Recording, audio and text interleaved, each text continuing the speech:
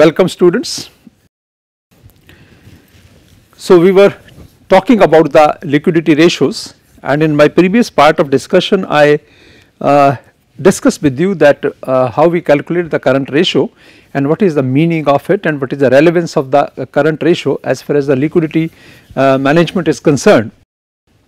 And it is the first ratio which is we calculate, that is by taking the total current assets divided by the total current liabilities, and as I told you that the rule of thumb of this ratio is 1.33:1.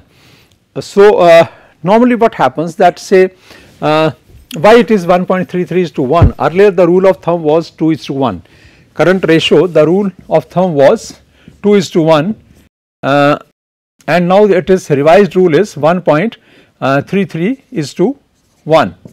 So why it has been revised and why it has been lowered down? I will discuss with you just for 2 minutes the background of lowering the ratio. Now it is acceptable ratio is 1.33:1, earlier this ratio was 2:1. So see, when we talk about the current assets, because current ratio is the current assets divided by the current liability, CA is divided by the CL, that is the total current assets divided by the total current liabilities. So current assets are 2 times of the current liabilities if the ratio is 2:1, and current assets are expected to be 1.33:1 when the current ratio is 1.33:1. So in this situation, why the ratio has been lowered down? The ratio is which is acceptable now is 1.33:1. Earlier what was the situation that when we are required to keep the ratio, when the industry is required to keep the ratio 2:1, it means the current assets should be equal to the 2 times of the current liabilities. And when you talk about the current assets, what are the current assets? Say we start with inventory. In the balance sheet you say it is inventory, then there are the debtors, then there are the bills receivables, then there are the say marketable securities, then there are the say prepaid expenses, and then is the cash. And when we are expecting the ratio to be 2:1, it means we are expecting the firm, the industry, to maintain this level of current assets as double of the current liabilities. But it is very expensive to maintain the high level of current assets, very expensive, and no firm can afford to keep high amount of the current assets. We call them, these are the assets, we call them these are the assets. Inventory is asset, debtors are the assets, bills receivables are assets, marketable securities are assets, prepaid expenses are asset, and cash is also asset. But and if you say, if you talk about these assets, you look at the lower part of the balance sheet. If you look at the lower part of the balance sheet, here we have the current assets, and current assets are interest accrued on investments, inventory, sundry debtors, cash, loans and advances. These all are the current assets. Now though these assets are called, current assets are called as assets, they are assets, but in the real sense, if I am a businessman and if I am given a chance not to keep any amount of the current assets in my balance sheet or in my concern, I would be the happiest person. Why? Because current assets only have a cost, no returns. They only have a cost, no returns. They do not help the firm to earn any return on this investment in the current assets. So when there is no return on these current assets, why should one keep the current assets in the balance sheet? Now for example, why there is no return? Say for example, we talk about the inventory. When we keep the inventory in the firm, we keep the inventory because you cannot sell everything in the market whatever we produce. Part of our production compulsorily remains unsellable because we keep on producing. The production process is continuous one. We cannot stop the production process that okay, I have already produced a lot and first I will sell that in the market and then again I will resume the production. That is not possible. You have to continuously produce, the production process is to go on, plant cannot be stopped, but at the same time everything cannot go to the market. Means we would like to have a symbiosis kind that say raw material is straightway coming from the supply or supplier or supplier's place, a truckload of the raw material is coming, straightway it is going to the plant. In the plant we are converting that into the finished product, and finished product from the plant itself 100% finished product is going to the market and nothing to coming to the warehouse as the finished goods. We are not required to keep any inventory of the finished goods, and everything is straightway from the plant is going to the market. So it means I am not keeping any inventory of raw material, I am not keeping any inventory of the work in process, and I am not keeping any inventory of the finished goods. So I am the safest one, because when you keep inventory of raw material, you have the cost of maintaining that inventory, you have the cost of godown, you have the cost of people who are looking after that inventory, you have the cost of say the godown, the space, the building, the human resources. So maintaining and managing inventory only has a cost.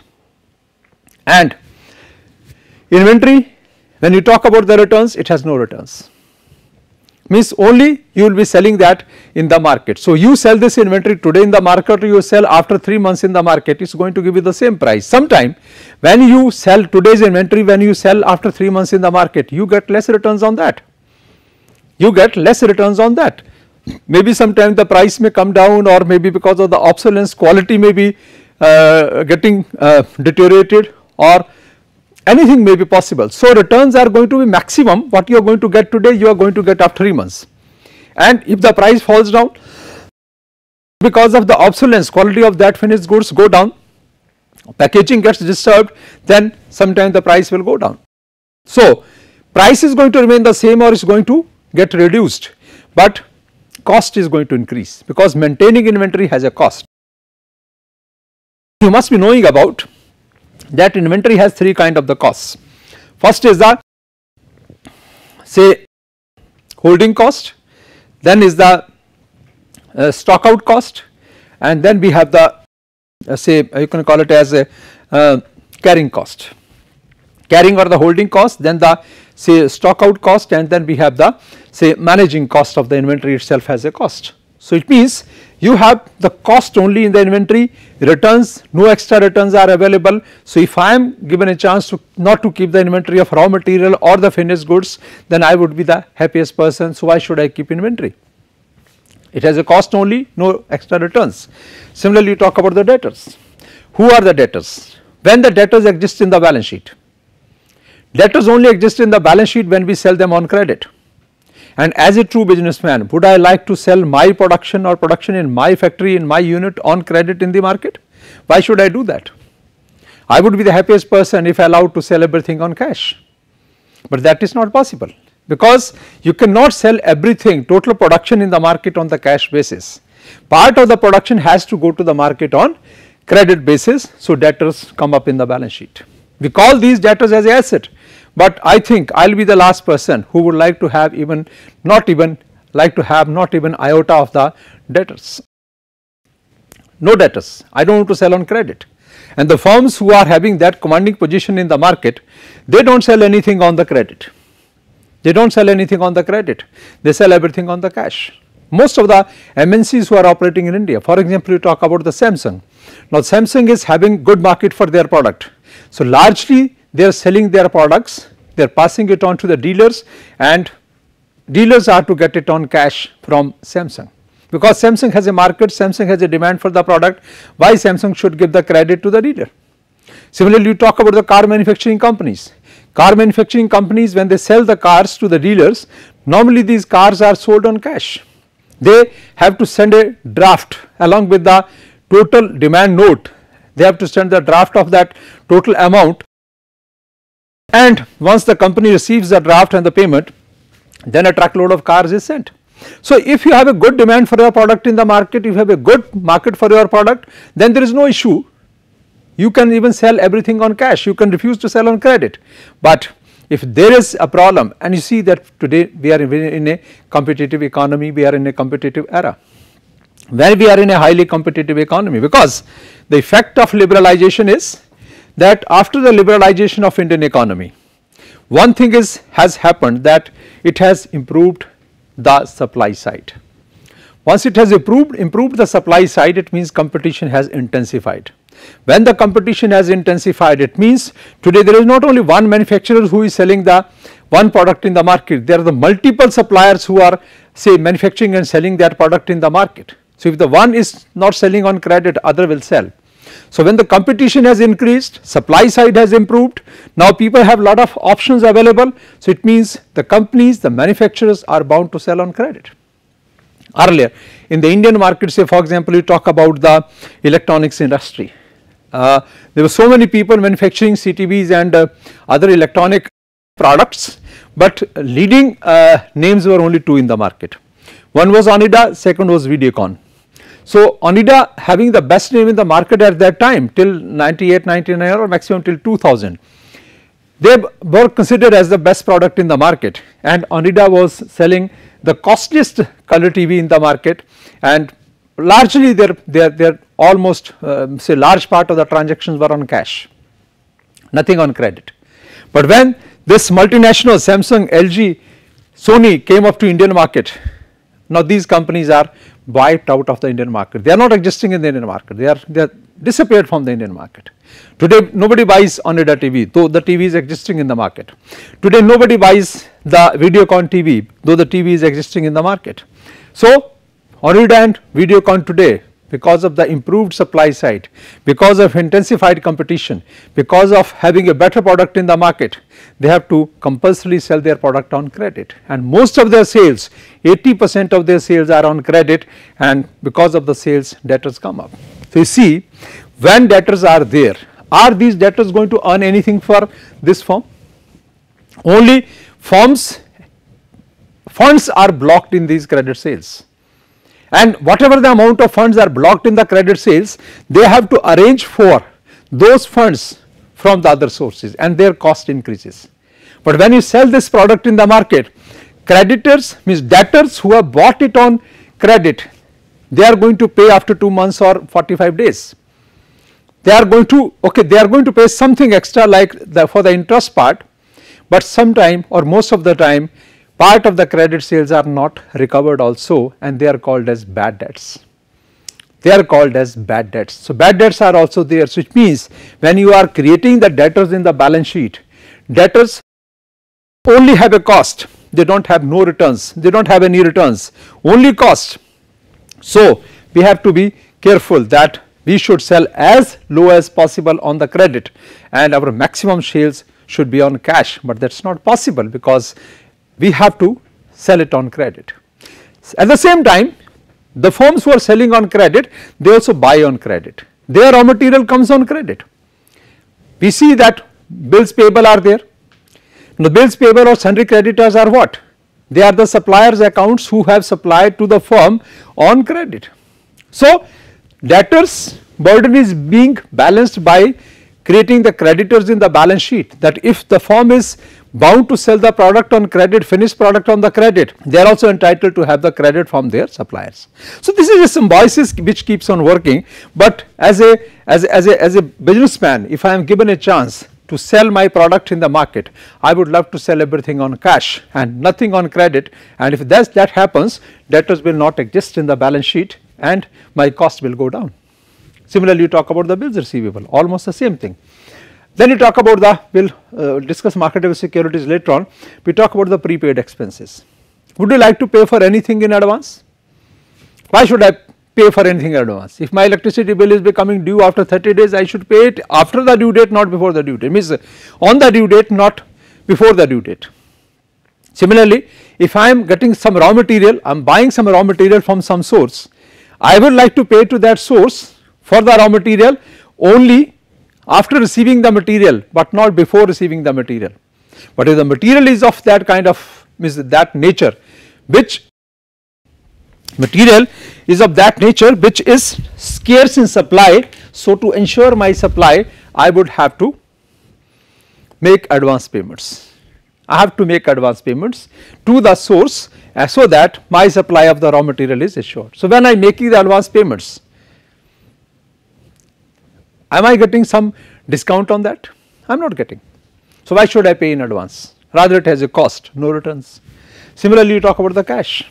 You keep cash in hand or you keep cash at bank. In both the cases, it is going to cause you the cost, no returns. Cash in hand earns nothing for us, and cash at bank also does not give any returns to the business. It is a current account in the bank, not savings account, and current account does not earn any interest for the business, only savings account earns, and that too very nominal, only 4%. So, I also won't like to keep cash beyond a particular level. So, it means all these current assets are causing the cost, they are not helping anything to earn extra revenue. So, I would like to keep either 0 amount of current assets or minimum amount of current assets, or maximum the amount of current asset I would like to keep is that amount which is called as optimum amount of current assets. And to fund these current assets, I would like to have sufficient current liabilities with me, so that my own investment in the business is very less. So, if you are required to keep the double amount of current assets as compared to current liabilities, you think how much your cost is going to go up. And you see that when it was a closed economy, India was a closed economy, then competition was not that much. So, at that time we were ignoring the financial cost. We were not bothering about how much is the financial cost for us. We were only talking about the production cost, we were only talking about the marketing cost, we were only talking about the distribution and sales and advertising cost. But we had the financial cost, but we were not careful about the financial cost. But if you today keep more funds blocked in the current assets by keeping double amount of the current assets against the current liabilities, then your investment in the current assets is going to go up, and that investment is costly. And if you invest extra here, your cost increases, your returns will get affected, because these current assets are current assets. We are kept only for months, not for years. So, if you save even a single penny here, that will reflect into the increased profits. If you invest extra money here, that will also reflect into the increased cost.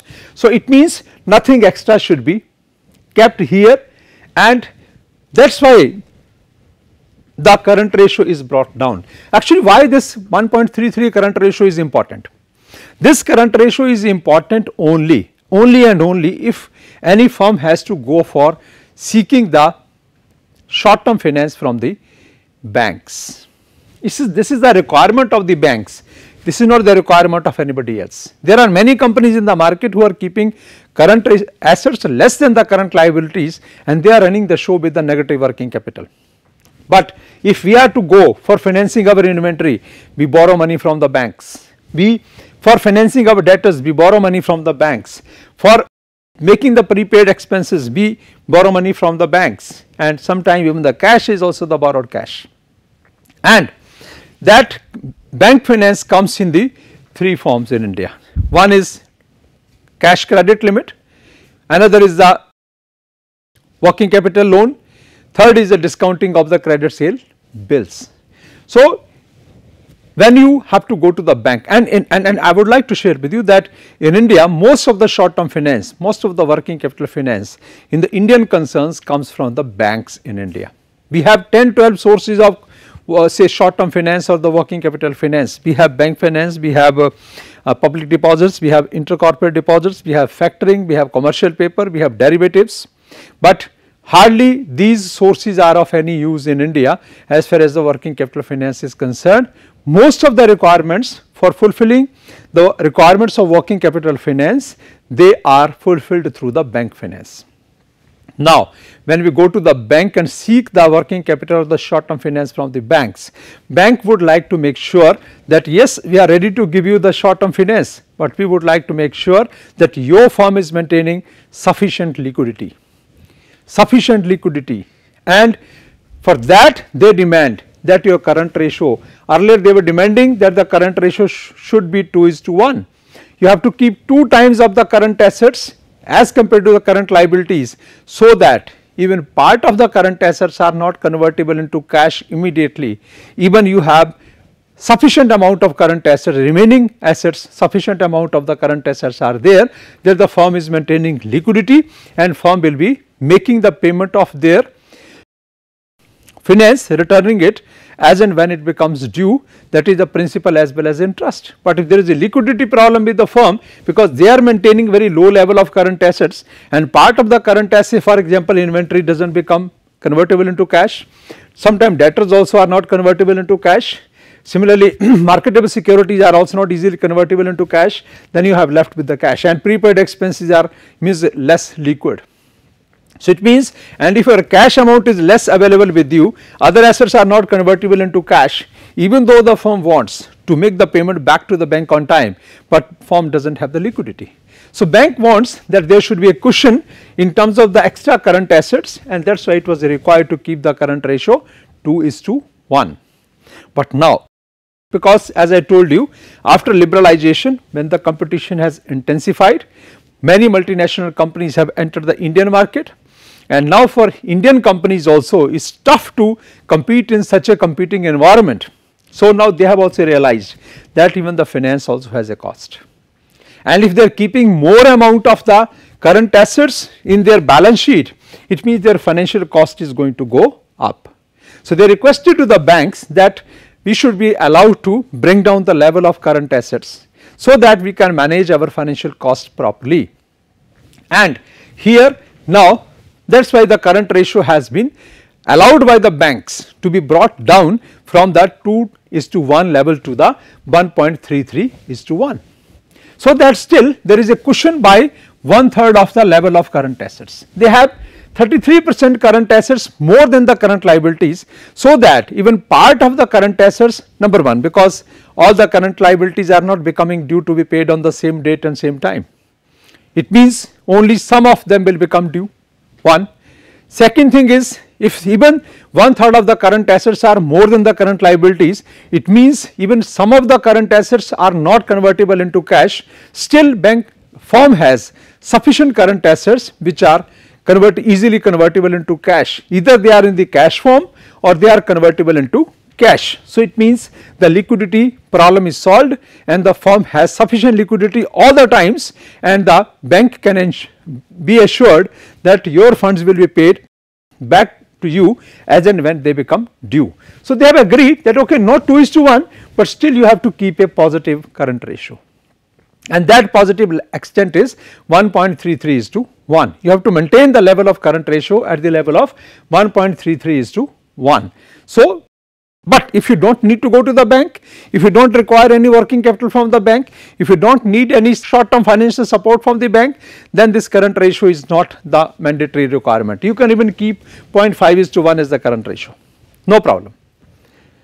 But then we have to be careful that when we keep the current ratio very low, then the firm has to be very careful that as and when the short term liabilities become due to be paid, there should be sufficient liquidity. So they have to maintain the liquidity, though they can maintain a negative current ratio, but they should not be default on the account of making the payment of the current liabilities as and when they become due. Because if the firm is not able to make the payment on due date, then that situation is called as technical insolvency of the firm.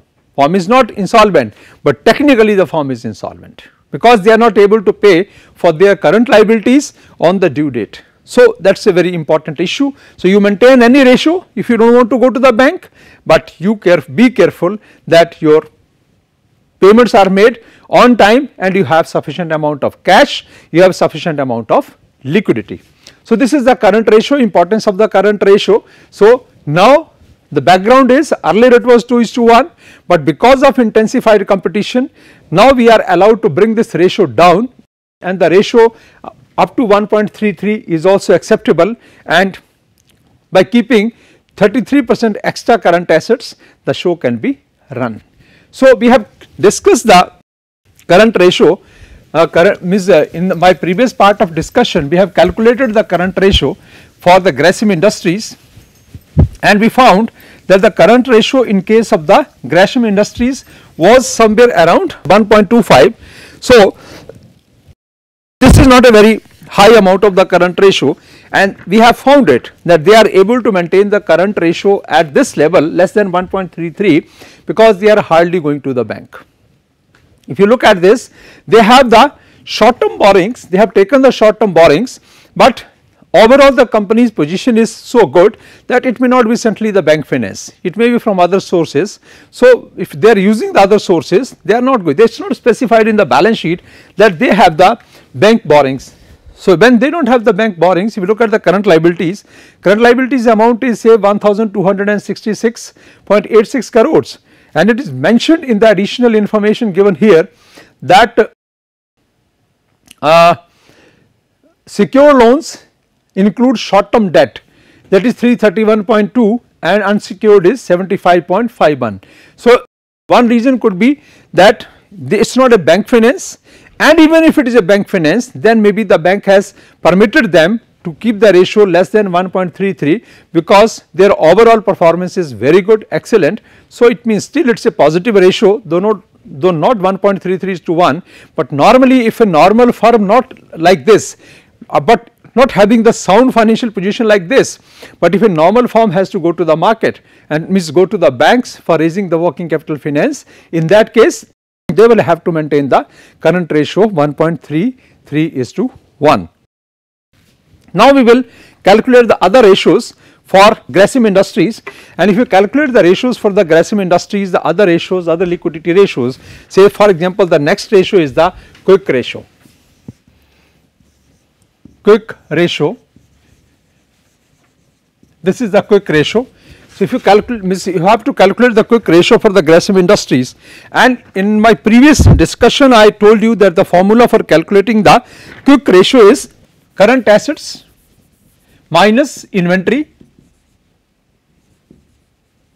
current assets minus inventories divided by the current liabilities. This was the formula I discussed with you in my last part of discussion, but it can be further more refined.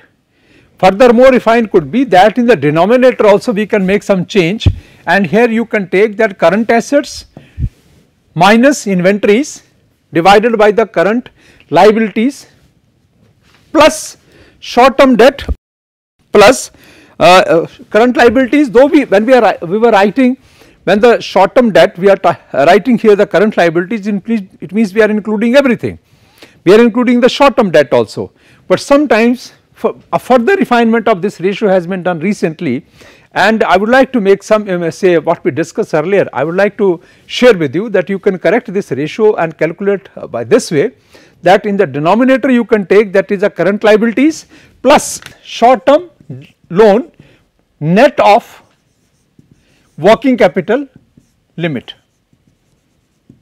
net of working capital limit.